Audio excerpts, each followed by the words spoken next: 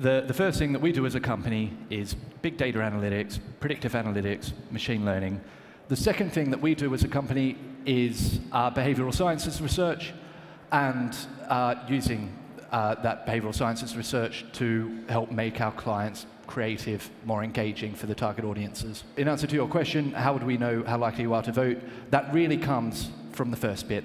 It's from the training set that we build up through large-scale surveys, married together with thousands of consumer lifestyle demographic data points which are freely available about you.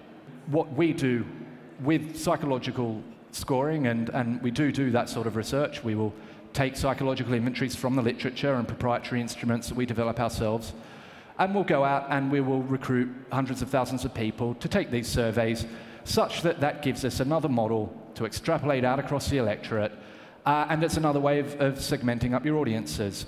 You're not just talking to people who you believe are persuadable voters about the issue that they care about, but you're also using psychological information to instruct how to construct your creative, so that you will use the tone and the language and the imagery to put an ad in front of people that they're most likely to engage with. I would say that the psychological scoring is the icing on the cake, where you get the vast majority of your value is data science.